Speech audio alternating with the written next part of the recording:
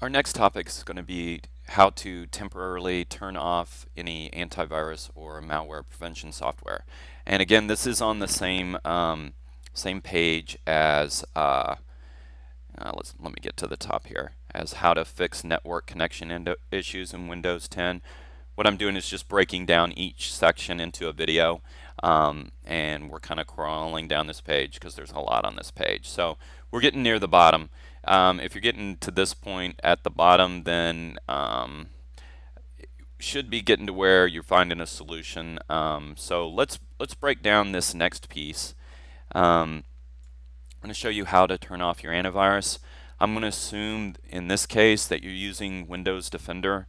A lot of you may not be, but it comes as a default for Windows 10.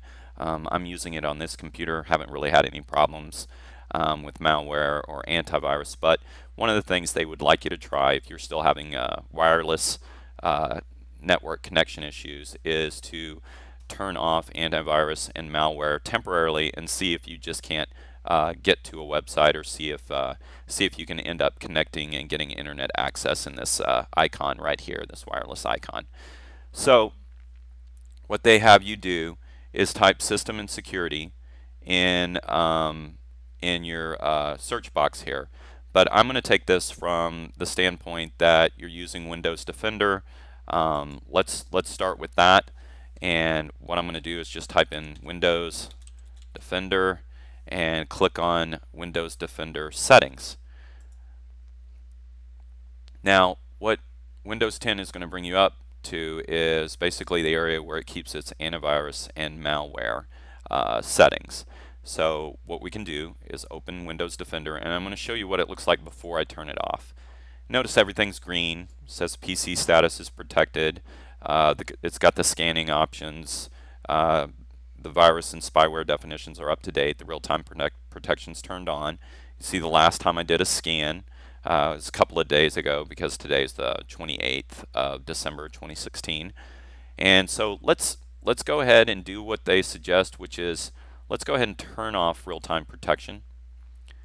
And once we do that, see we get a pop-up in the notification center right here.